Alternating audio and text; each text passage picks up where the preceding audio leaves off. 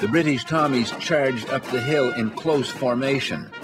Dozens were mown down by a firestorm from Boer Mauser rifles. In the time-honored tradition of British officers, General Penn Symons galloped up to rally his demoralized men. And at this wall, just in front of us, right here, he had to climb off his horse because it was too high for his horse to step over. And as he climbed over the wall, he presented perfect target to the Boers who were dug in on the top of Talana Hill.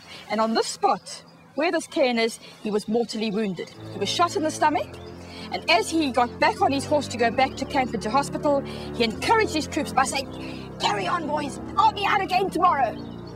The sad thing is that he wasn't out tomorrow as he died of his wound.